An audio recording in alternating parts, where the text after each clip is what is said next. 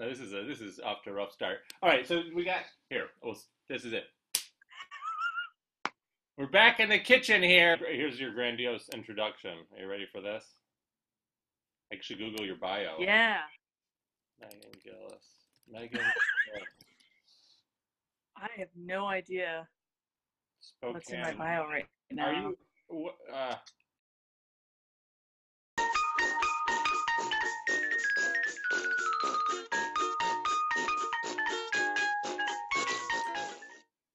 You're calling it's Street Rags. Are you mostly on Instagram or Facebook? You link them together? Mostly on Instagram. That's been more fun doing videos and stuff like that. And then otherwise, when you're not quarantined, you're in Washington? Where are you? Yep. I'm in Spokane. I play with the orchestra there. Yeah, and I have a studio apartment filled with 2 xylophones and a set of timpani, and I make it work there, just playing tunes, and that's about all I do there.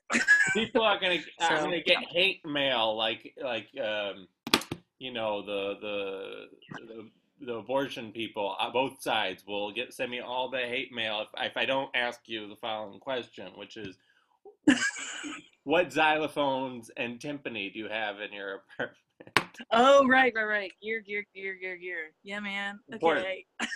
I have a Deegan 872 that I found from a lady in Peoria, Illinois, who bought her house and it came with a xylophone.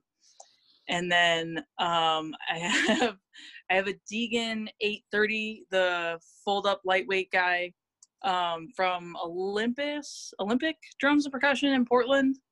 Very nice shop. And then a keylon that I bought from a guy in Pittsburgh with very few teeth. That was very cheap. And I think it's a Ross, which is like a kind of Walmart brand musser, I guess. No offense to Ross, if he still makes equipment.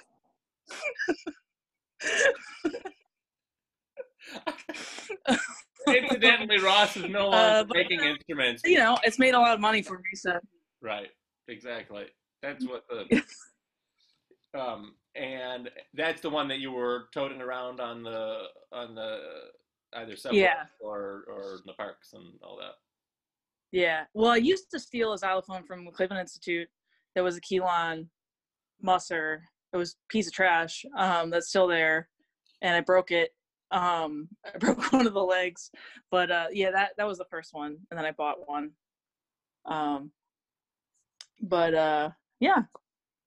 Yeah, that's how it all started. What did you start with? You had a little 2.5 octave instrument?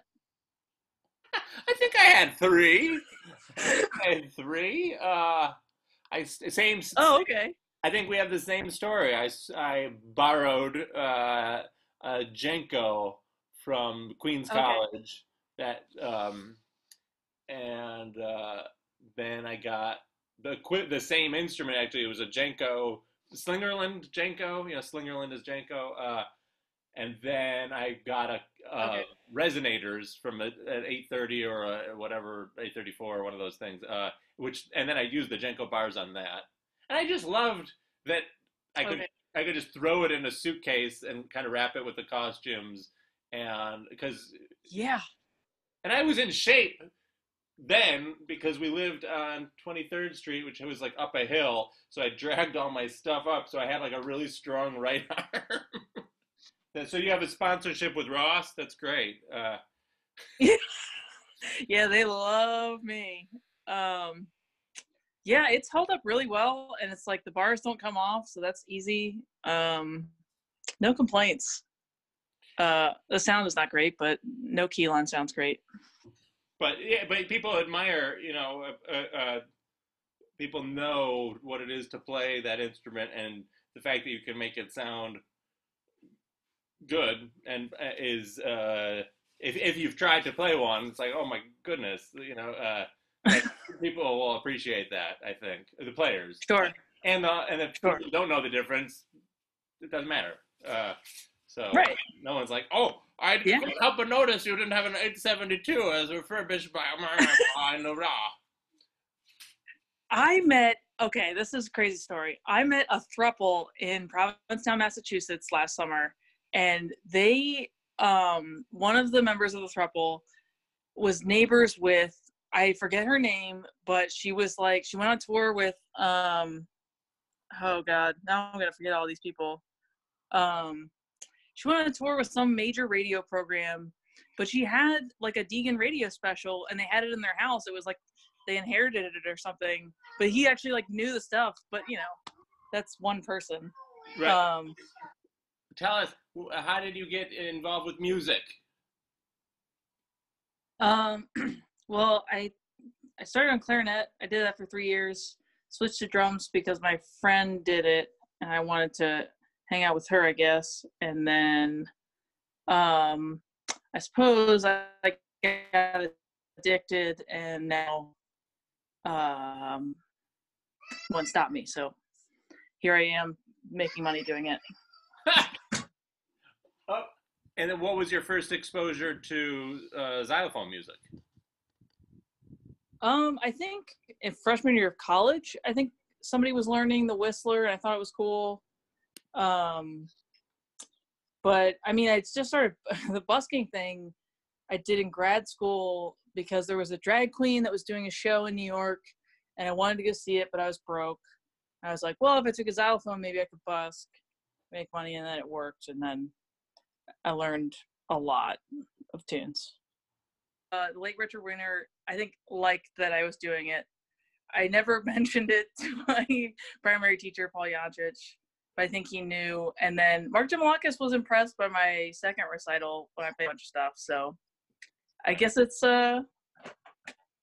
universally approved. Well, or I don't know, tolerated. Do you consider yourself a timpanist or a percussionist or a flute player, or what do you? I primarily play timpani. That is my day job goal.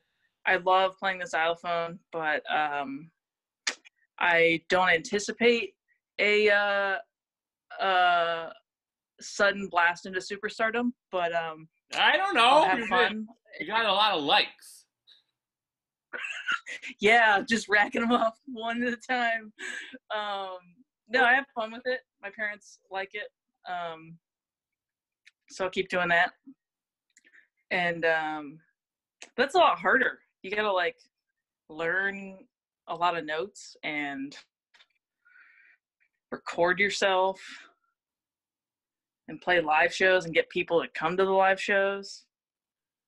You make all your in an orchestra, I just show up. You make all your accompaniment tracks? Oh yeah, on the computer. How do you do that? Sibelius? Yeah, just in the computer, in Ableton Live. Oh. Just Ableton. I just was working on Dizzy Fingers right now, I think. So I'm learning 3 new ones because I found a collection of things that I took from Mr. Wiener. And it was Dizzy Fingers, Chopsticks, Fiddle Faddle, and Comedian's Gallop. And then, so like I think I did most of the thingies, and then I'll change the note lengths, and then, but that's, let's see, grand piano, left hand, right hand, and there's some stuff down there where I type it in, and eventually it'll go in this long form thing where all the A, B, C parts will go in, and then it becomes, and there's the track list.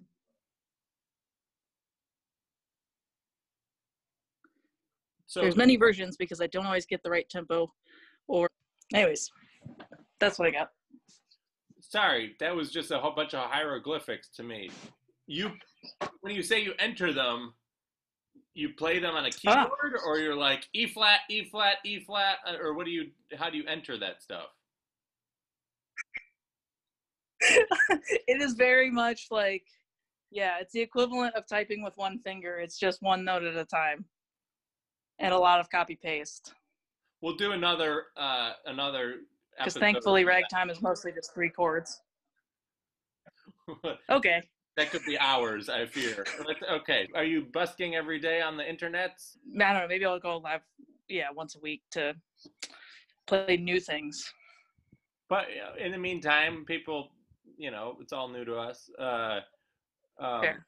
what you want to play something? Sure. Got any preferences? What you're doing is very funny to me because if somebody put me on the spot and was like, play something, I would play like the thing that I've played 1,000 times. And you're like, well, I'm in the middle of this. Let's see.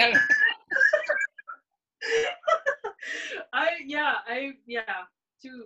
All right, I'll do one that I maybe know. That's Is that something? Oh, yeah, that's Watermelon Whispers, yeah. Triplets.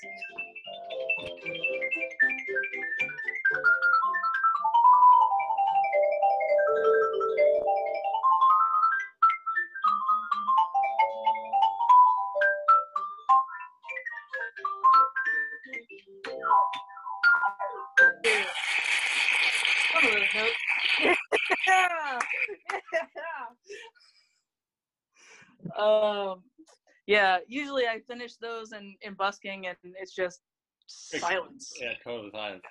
Fusion. I'd say I've noticed, when I came out and saw you at like Union Square and you were like looking down the whole time and I was like, well, geez, how's she going to make any money? And now, like I watch you online and it's like you can just stare at the camera. Is that something? Oh, God. Oh, yeah, I realized that, yeah. Yeah, I look so unhappy when people take videos of me. I was like, oh, God, stop it. It's so funny when, people get so intense. I used to take things so seriously. It's just, it's such a stupid dichotomy, like playing the happiest music in the world and looking like you would rather be anywhere else. That was great. Your triplet variation there. Can you talk us through a little bit for the novice because you kind of have your own version of that tune now, right? Sure. Yeah. What we did, we recorded an EP early 2017, I guess, of triplets, cross corners, rainbow ripples, dotty dimples, and jovial jasper. And what we did was for every one of those, like everybody's done recordings of them. So we were like, how do we make these? This was with Bones Jugs. We were like, how do we make these different? And so with triplets, we did it with washboard and the typical stuff, but we did trades with xylophone and washboard in the B section. So we like double the number of times that a normal person would play that. So I just kept that because sometimes these tunes are like 2 minutes long and you just want them to go on a little bit more so people pay you more money. So I kept that. And then going back to the beginning at the end is classic ragtime, and some other things we did with the EP are like in cross corners, we made it like Tommy Igoe's Groove Essentials, where every section was just a weird groove, not typically found in ragtime. For Jovial Jasper, we did what you do, which is speed up the trio, but we do it a lot faster, I think. And we did trades in the stop parts, and with Dottie Dimples, we put a backbeat on the end and made it very like rock and roll, I guess, is what the kids call it. And with Rainbow Ripples, we did a stripper style ending, like really slow swing. It's like big bandy, I guess. Yeah, that was fun. Can I pick on you to play that? Your triplet variation was like very smooth, but when you said, "Oh, I'll just blow triplets through this whole strain," can you just talk us through that? What are you doing? Yeah, I will go play the instrument. I'm setting this on a suitcase. You don't need a ring light and a tripod, friends. I do triplets. A lot of the times I break them into fours because right, left, and that's the easiest cheater to addition. But what's an easy way of like doing a riff on a song called Triplets is just playing the triplet rhythm in whatever for that whole second A section. I don't even remember how the whole regular section goes, so a lot of it's improvised, but you start with, you know, the first part, and then you just keep going with triplets. And, you know, I basically, you can use a little bit of, I'm bad at keeping track of harmonies, but I mean, you use the basic rag scale, which would be, you know, plus flat 3, flat 7. And you could just go up and down that.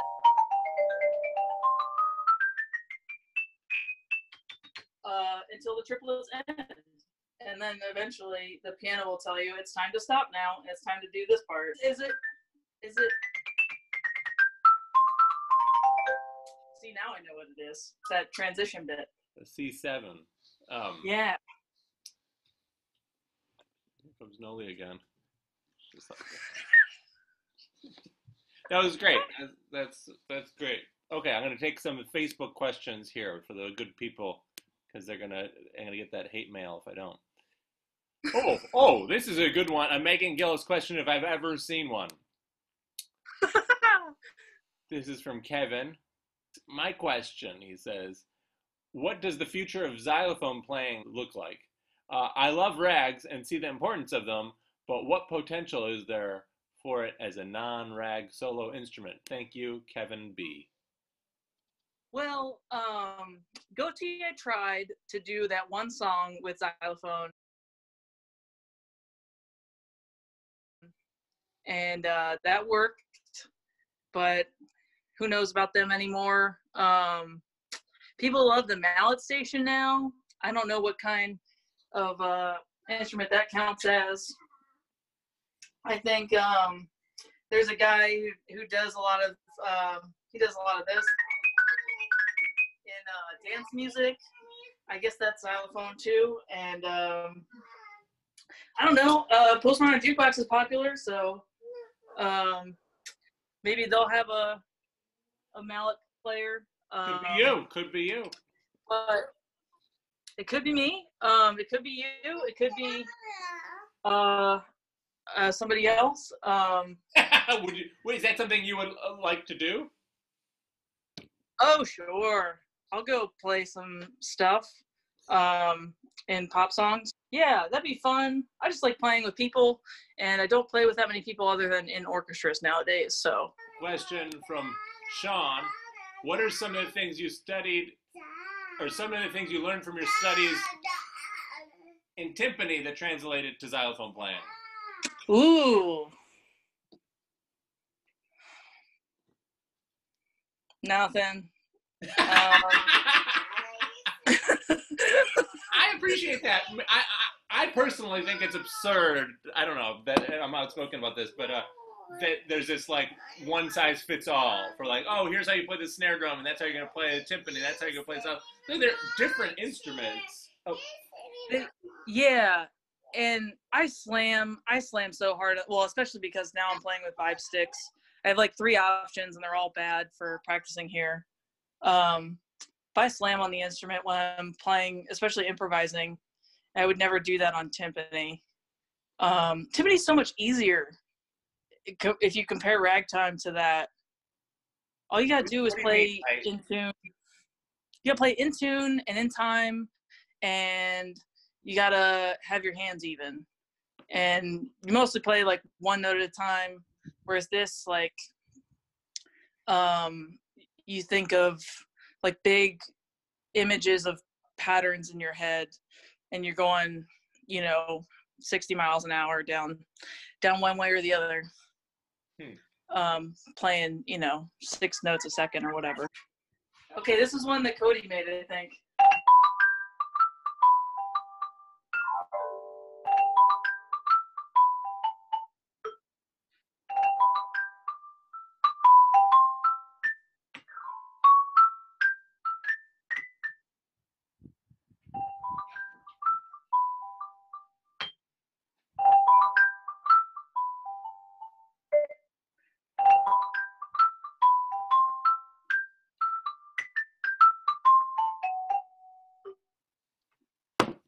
For the folks at home who might not know Bone Jugs, Bones, Jugs, and Harmony. Now what do they go by now? Bones Jugs.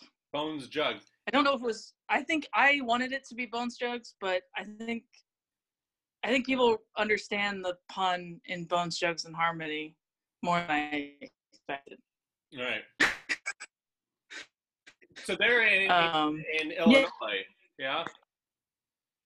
They are indeed. And you got involved with them when? 2015. I was playing in New York, and then I went on tour with them for a couple of years, and we made 2 albums, and now they're doing tons of other stuff too. But you're not playing with them now because you're in. At the moment, yeah. But you're still a spirit animal in the project. Sure. And so tell us a little bit about them, because they're not actually as famous as we think. It's a jug band. It's banjo, guitar, upright bass, a drum, whole assortment of trap kit, drum stuff, jug obviously, and xylophone. And they played like bluegrass, they played early jazz, they played ragtime stuff, they played all the stuff. And we just went around in the Midwest and played bars and sometimes clubs and made a living. So it was fun.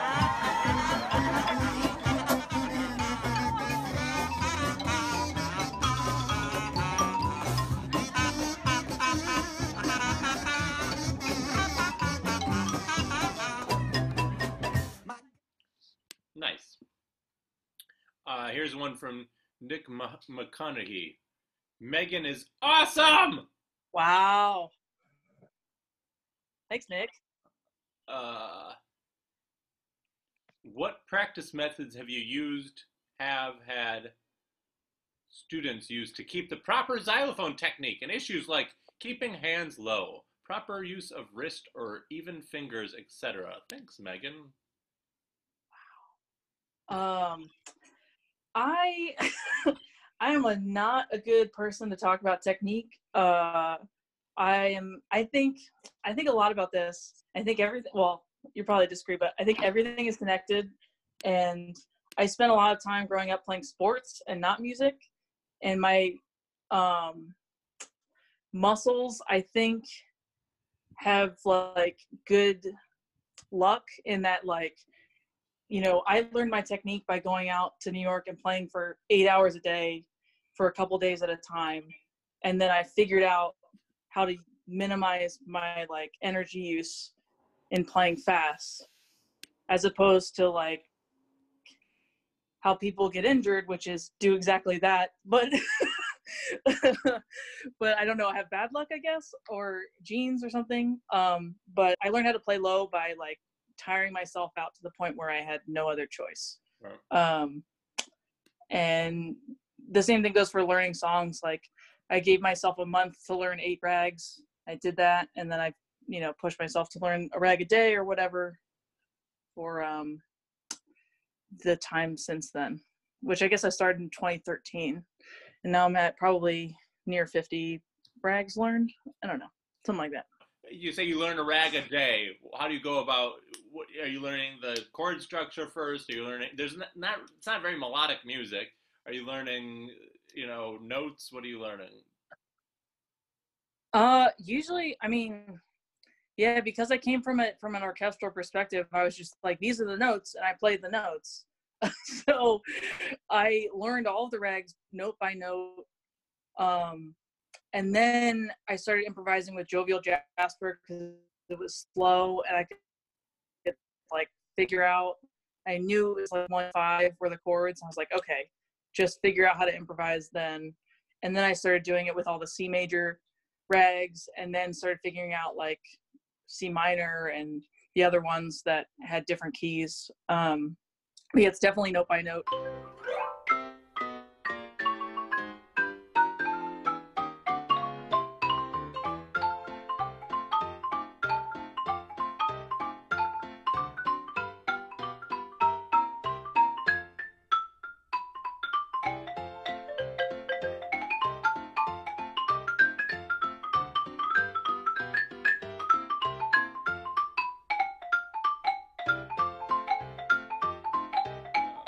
Yeah.